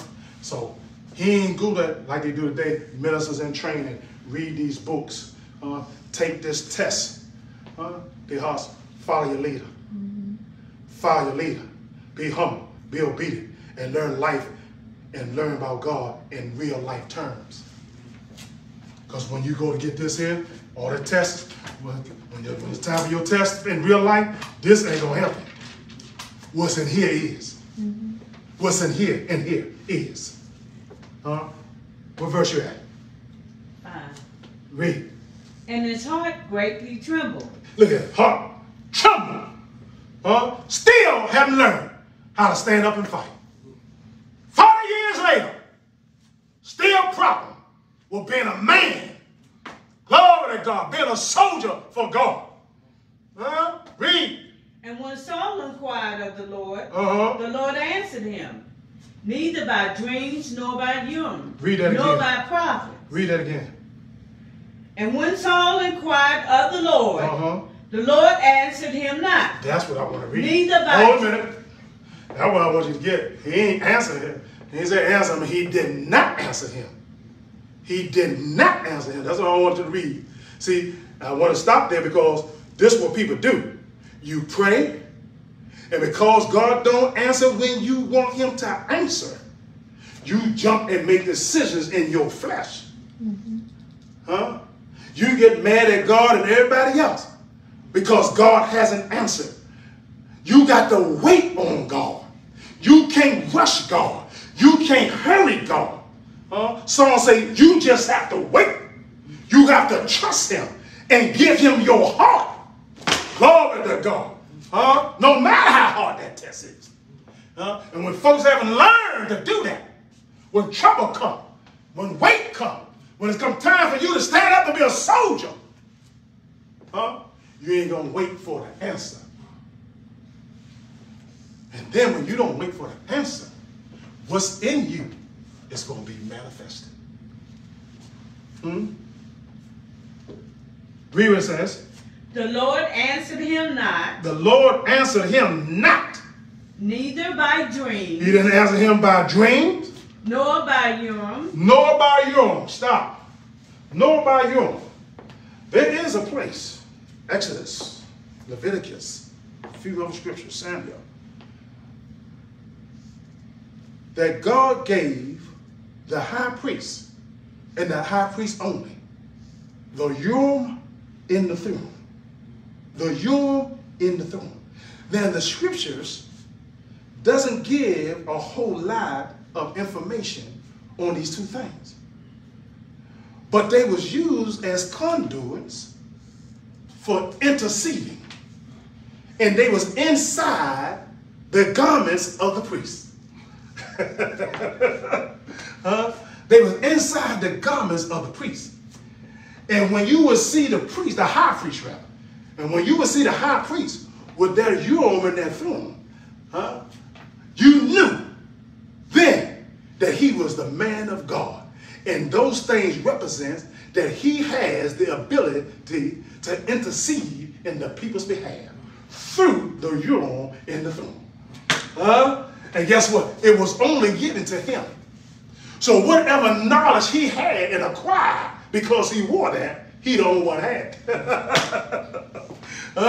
Glory to God. And you got to serve him so it can come a part of you. So it can come a part of you. Good God Almighty. Lord, have mercy, Jesus. Boy, I'm about to stop this shortly and make it your part two. I got some stuff down here, even as it relates to that. Read what it says. Nor by prophet. Nor by prophet. Prophet didn't talk to him. Urim didn't guide him. None. Then said Saul unto his servants, seek me a woman that hath a familiar spirit. Now, just before we break down that, right? Saul didn't get an answer because Saul forgot. Watch this. He forgot the things that he did towards David, the things that he did towards Saul, that hindered his relationship with the Father. Why God didn't answer. And he did 40 years later. See, he didn't forget, but God don't forget. Listen to this commentary that this one preacher wrote concerning Saul not repenting. It must be quickly added that Saul did not inquire of the Lord in humble contrition and repentance. To have truly repented, he would have to have made things right with David that he did not do. We can only expect an answer from the Lord when we ask on God's terms. Regrettably, most do not desire to do that. See, he didn't become contrite. He did not repent to David. And here it is years later. His spirit is not right as a result of that. He did not obey Samuel. His spirit is not, see, it compounds. It compounds. And then when you really need God to answer, he doesn't answer. So when God doesn't answer, you go to what you know best. Whether it be a familiar spirit, whether it be drugs, whether it be alcohol, or, last but not least, suicide. Huh? Pastor trying to teach you, dear hearts, teach all of us how to be a soldier, how to obey in bad times, how to take instructions in bad times and in good times. We got to learn how to be consistent in good and bad, in misery, in pain. Got to be consistent. We can't change with the weather. We can't. We know it get hard. We know it get tough. But you can't change. You got to be a soldier for God. And at this time, I'm seeing that young folks are falling by the wayside. They can't be patient. Wait on the Lord. Want to jump. God called me to do this. God called me to do that. And he might did. But you got to get processed to get in the office. Saul didn't take time out to get processed. So now it's coming back to haunt him. And when he should have stood up as a king, he couldn't because he didn't do it all the way back here. So now he wanted God to answer. And why would he want that when God already rejected him 40 years ago? See the familiar spirit? See why he thinks he's still with God? But he's not.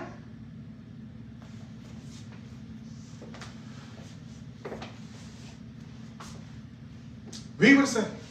That I may go to her and inquire of her. Then the same people he put out, witches and people with familiar spirits, now that he can't reach the Lord, he going to tap back into them.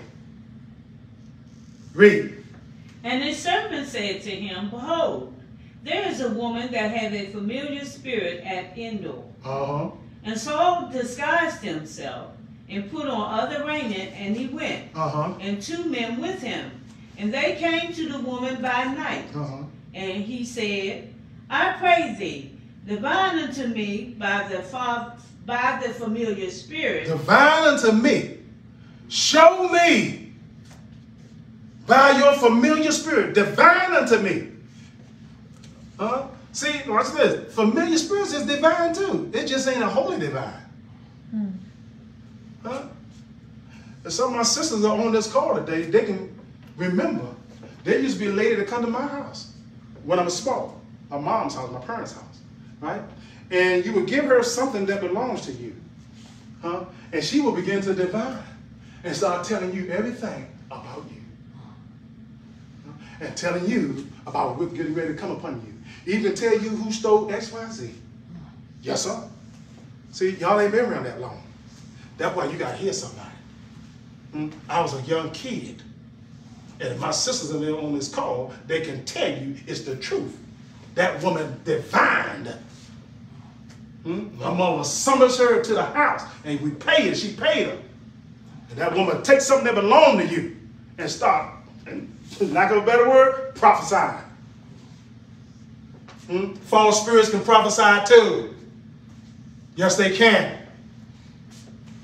And be right. That woman was right. I remember I wanted to go to the military. I was that young. I probably was about 17, 18, going on 17, 18 when I saw her do that. I wanted to go to the military. That lady picked that up. Yes, she did. And I was going in there. My brother talked me out of it. Told me to go to school, finish, get to high school diploma. All right? That woman picked that thing. When she came in there, she picked up the spirit that I wanted to go in the military. Don't tell me that I didn't experience some things. Old folks didn't experience some things. Sit down, hear somebody, let somebody train you. We didn't sing some things. What about sing some things? You don't know what we know. Church folks, you don't know what we know.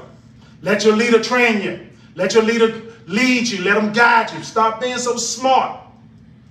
Humble yourself, because it's going to come back to haunt you. Learn all you can, because one day we're going to die. We're going to die.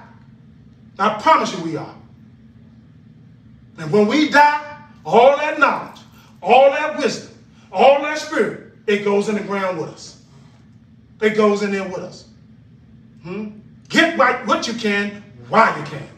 And don't be too much a talker. Be a listener and a follower. Read what it says. What verse you at? 8th verse at the end.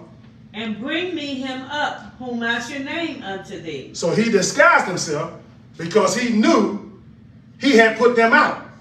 So he disguised himself so she would know who he was. Right? Because if she would have saw him, she never would have did it. Because he the one that put her out. Okay. So he telling her to bring up Samuel. And the woman said unto him, Behold, thou knowest what Saul hath done, how he hath cut off those that have familiar spirits, and the wizards out of the land. See, she don't know that's him. Right? Keep that in mind. She hasn't divined yet. The spirit hadn't come on her yet. So she don't know him. I'm going somewhere with that. She don't know him at this time. Though she has a familiar spirit, but she hadn't tapped into it yet. Just like I tapped into the anointing of God, these people can tap into that spirit too. And they see stuff. They see stuff. They prophesy. They can do things. That thing will come down on them. Just like that thing did with Moses. He threw down his rod, man threw down his rod. Did the same thing. So how you know? God got to deal with you. Read what it said. Wherefore then layest thou a snare for my life to cause me to die? Woman don't know who he is. Say, look, you trying to call me to die. Man, you call me, you want me to use this spirit, call up these spirits, and Saul and put us out? He's finding us out, he gonna kill us. Because she don't know that's him. He didn't disguise himself. Because he wanted her to pull up Samuel. And Saul swore to her by the Lord, saying, As the Lord liveth, there shall no punishment happen to thee for this thing. Then said the woman, Whom shall I bring up unto thee? And he said, Bring me up Samuel. Bring me up Samuel. And when the woman saw Samuel, she cried with a loud voice. She pulled up Samuel. She cried with a loud voice, and the woman spake to Saul, saying, Why hast thou deceived me? For thou art Saul. Stop. You see that? When that spirit came over her, she looked through his disguise. That familiar spirit allowed her now to know who he was. Not the anointing of God, a familiar spirit did. She tapped into it. And when she tapped into it, she saw who he was, and she pulled up Samuel. Tell me that the devil don't have power. Now, some preachers don't believe this. Know why I believe it? Because when that spirit came up and told him that was supposed to be Samuel, prophesied him the same thing while he was living. Yes, it did. Some people, I don't think they can do that. That was a demon. The Bible don't say it was a demon. It don't say that. Spirits are real, dear hearts. Spirits are real. We know that. They still exist. This is not some old time stuff that's not around. It's around more now than it was then. They are practicing witchcraft and familiar spirits. I seen gay folk full of Bible. Can't touch them. Yes. Pick you up. Prophesy on you. And then bend over on somebody that night. Don't tell me, dear hearts. These spirits are real. They're around. They're out to the sea. And it's more of them spirits than it are the true spirits. It always has been. In every age. In every age. Read what it says. And the king said unto her, Be not afraid. Now she got scared. Because when she tapped into that thing, she saw who he was. Now she think he gonna kill her. But he need information for her. So he said, don't be afraid. Don't be afraid. Don't be scared. For what sawest thou? What did you see? What did you see? He's desperate. Because he needed to hear from God. Because the Philistines, the same Philistines 40 years ago, they didn't come back. And they wanted to kill him. So he didn't do what he supposed to do 40 years ago. Lost the true spirit. Got a familiar spirit. Now God trying to come back to a familiar spirit to raise up a real spirit. He said, what did you see? What did you see? He's begging her now. What did you see? And the woman said unto Saul, I saw gods ascending out of the earth. Good God. That woman tapped into the spirit, boy. She saw Samuel, boy. And that boy, look here, watch this now. Dead and gone. But that anointed mantle is still on his head. Glory to God. Dead and gone. But when she poured him up, something come out with him. Good God Almighty. She saw that anointing. God, she called it, with small G. Glory to God. Whether he dead or alive. That anointing followed him down to the grave. You don't believe it? You can turn over to another scripture when a man of God was in the grave and they were fighting in the war. Good God Almighty. And one man stepped down there and died, and he touched the grave of the man of God that was down there dead. Good God Almighty. When he touched that grave, he got up. Glory to God. God man is still real. And anointing is following him to the grave. Yes, it does. Follow him to the grave. Read. And he said unto her, what form is he of? He said, what form is that man you saw? What did he look like? And she said, an old man cometh up. He said, I see an old man cometh up. And he is covered with a mantle. And he is what? Covered with a mantle. The same mantle that he had when he was alive. The man of God is the man of God. Wherever he is, dead, live, on the boat, on the plane. Glory to God. Be obedient. Be obedient, dear hearts. Let's go back to service. Fast and pray. Turn your plate down. And give you a couple of weeks to have fellowship. Then we want to come back, dear hearts. Want to come back with a vengeance. Want to rebuild spiritually. Glory to God. Want to get that anointing back in the church. Didn't like what I saw on Lord's Supper. Didn't like what I saw. Thank the Lord. We got to renew this thing. Got to renew it. Come back, do some secret, old time praying. Glory to God, some old time song. Glory to God, go back to the old way when those folks got to praying. And old mothers got to sing. Put your time in, baby. Coming out from rock. Put your time in, baby. Coming out from rock. Put your time in. The most song. Tell me what you know about Jesus. He's all right. Yes, sir. Go back to the old school. If you call on Jesus, he'll answer prayer. Call on Jesus, he'll answer prayer. Ain't had no bass guitar, ain't had no keyboard, ain't had no drummer. Yeah, that old school. If you hear him when you call him, he'll answer prayer. Hear you when you call him, he'll answer prayer. If you call on Jesus, he'll answer prayer. Call on Jesus, he'll answer prayer. Yeah, glory to God. Take it back to the old time way. Glory to God. When the mind begin to pray and the spirit begin to surrender to God, and that anointing come down in the church, then the songs will change. My mind is gone. My mind is gone. Well, that don't even matter. Glory to God. And we had joy, unspeakable joy. One tambourine player, one guitar player, and the joy of the Lord came down in the church. Glory to God. Now they got all kind of synthesizers and organs and pianos and all kind of junk. Still don't feel God. Glory to God. Because the music don't bring them. But a broken and contrite, repentant heart brings them. Glory to God. The Bible says a broken and contrite heart will God not despise. And when folks come in God and repent of his sins, hallelujah, and want to be saved, God is still in the saving business. God is still anointing folks. God is still filling folks. He's not gone nowhere. He even had a song, God not dead. He's still alive. God Almighty. He ain't dead there. Some folk might think he's dead. But he's not dead. Glory to God. He's still alive. So I can feel him in my hands. I can feel him in my feet. Lord, I feel him all over me. Yeah, God's not dead. He's still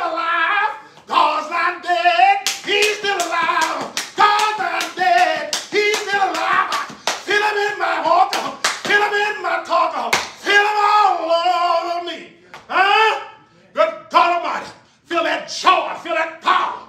Yeah, Lord. They can knock on the shield. They can knock on the seeker. Oh, the dog. Feel them quicken. Then tell them shine all over me. Let your light shine from your lighthouse. Hallelujah. They can knock on the shield.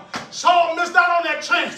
That thing wasn't shining. That anointing wasn't shining. The human, the thermal, it wasn't glowing. No prophet answered him. Don't get in that rut. Let the joy of the Lord be your strength. Good God from Zion. Go a little further. And Saul perceived that it was Samuel. He perceived that it was Samuel. And he stooped with his face to the ground and bowed himself. Now he's going to bow before Samuel. Wrong time to do that, he's dead. That's how folks do when you die. They're going to fall all on the castle and everything. Talking about how good you were, but it wouldn't obey you when you was alive. Read what it said. And Samuel said to Saul, yeah. Why hast thou disquieted me? Look what Samuel said. From the grave. In other words, why you disturb me, man? To bring me up. To bring me up. And Saul answered. I am sore distressed. I am sore distressed. The same spirit that he hadn't learned to deal with 40 years ago. Pastor got to train your dear hearts, men and women of God, to deal with toughness, deal with hardness. That's what Paul told Timothy. Endure hardness as a good soldier. No man that born entangled himself with the affairs of this life, that he may please him that have called him to be a soldier. Glory to God. Now the same spirit troubling him, afraid, can't take nothing. Folk running to and fro from this church, running to that church, because they can't take nothing. Somebody rebuke you over here, I'm going to run over here. You get rebuked over here, I'm going to run over here. You got to take your rebuke. Over rebuke is better than secret love. People get over you now. You embarrass me. You pull my pants down. They weren't meant to pull them up. Read. For the Philistines make war against me. Read. And God is departed from me. And God is departed from me. Dear hearts, that's what I don't want to happen to you. You got to endure hardness. And right now, people are fainting. People are giving up. People are surrendering. They're running from church to church. Running here and fro. Here, there, everywhere. Looking for somewhere. When they need to just settle down and go through. And go through. Daniel saw this thing, how people in the last days going to be running to and fro. It's happening. It's happening. It's happening. Paul told Timothy in another place. People's not going to endure sound doctrine, but going to heap to themselves teachers having itching ears. Those days are here. They're here. I'm trying to warn you. I'm trying to strengthen you. When you come back, don't look for all joy. You're going to get some. Going to get some rebuke. Going to get some reproof. Going to get some instruction. You're going to get everything necessary to be a soldier. Because God is calling you to be a soldier. Not a wimp. Not when things get hard. Not when things get tough. You run. Band ourselves together. Hold one another's hands up. People losing God. This familiar spirit is running rampant in the earth. It's in the pulpit. Paul talked about it. Talking about how these apostles, that's why you see the proliferation of them, right? They have familiar spirits, their hearts. They can preach word. They got good word in them. They can prophesy through their spirit and be accurate. You think it's God because it's accurate. Well, if it ain't accurate, you can't fool nobody. Can't nobody prophesy all lies. Everybody know you're crook. Everybody know you're crook. Read what it says. And answereth me no more. Neither by prophets nor by dreams. Don't bother me.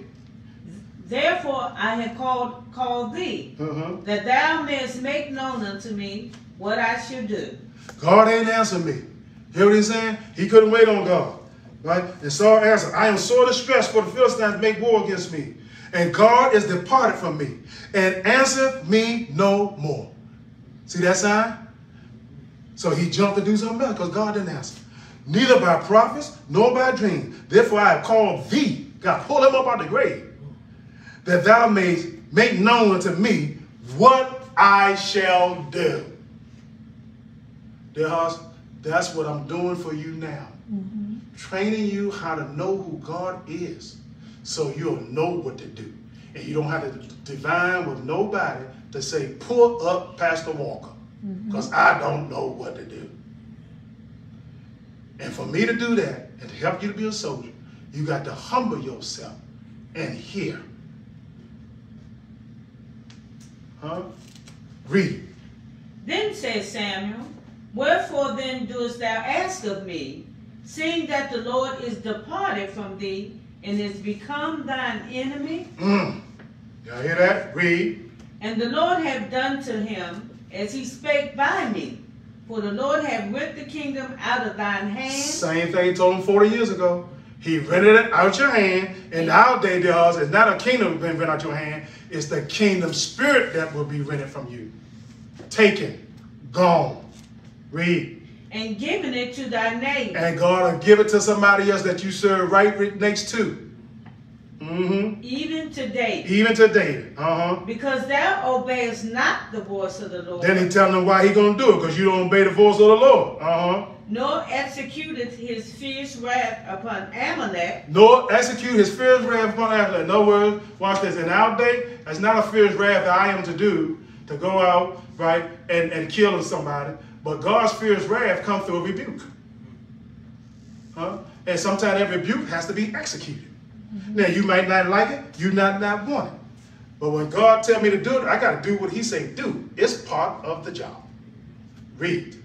Therefore had the Lord done this thing unto thee this day. Now, this is why the Lord did this unto you this day. I'm coming in. I'm going over time. Glory to God. May God bless you. May God keep you is our prayer. Had to get this over to you. Had to get it over to you, dear hearts. You're called to be soldiers. And you're in boot camp right now. You got to be trained. These are some evil times. And Satan is sifting folk left and right. My prayer is that you be saved. I know we took longer than usual, but this thing is important. And I got to do what I got to do. And if there's anybody out there that heard this word and you afraid that you have went too far, crossed the line with God, or did anything that could hinder you from receiving his true spirit, or for you losing his true spirit, I want to pray for you that God will redeem you, reclaim you in the name of Jesus. Father, in the name of Jesus, look on every soul that heard my voice today and feel as though they had went astray, or that they didn't obey your commands, or were not obedient. And they heard this word and they are fearing that they are still with you or not. I pray that if any such person out there feel this way, A, that you bring it to their attention, and B, give them a spirit of repentance, that they may be contrite for their behaviors, and that they may change according to your will and according to your purpose. I pray that you forgive them all their sins, all their transgressions, yes, Lord, and restore their joy, and restore your power and your anointing, and receive them back under your covering and under your anointing. In Jesus' name we pray.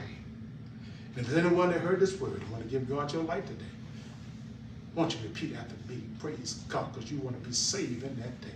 But you don't know him now, but you desire to. Father, I believe that you gave your son Jesus to die for me. He died and he rose again the third day, shed his blood, that I might be saved. Come into my heart. I make you my Lord, and I make you my Savior. In the name of Jesus, I repent of my sins, and by faith I believe that I am saved. In Jesus' name, amen. Find your good Bible teaching church. Praise God. Teach you about the gift of the Holy Ghost. Baptize in the name of Jesus and teach you the word of God in the name of Jesus. If you don't find such a church, keep tuned in to Bethel Deliverance Outreach Ministries. Praise God that you may know who God is. And after this week, you won't have to tune in by line, but you can come, praise God, to our services on next week coming at 11 o'clock. Praise God. We thank God for you, and may heaven smile upon you. And until next time, Pastor Walker is signing out. Peace. Wasn't that a dynamic word coming from our pastor, Pastor Alonzo Walker Sr., and his phenomenal wife, First Lady Wanda Walker? If you love what you heard, come back and tune in next Saturday at 12 p.m., where you can learn and grow in your spiritual journey with Christ and be a part of our wonderful family. We look forward to seeing you next Saturday. Bye.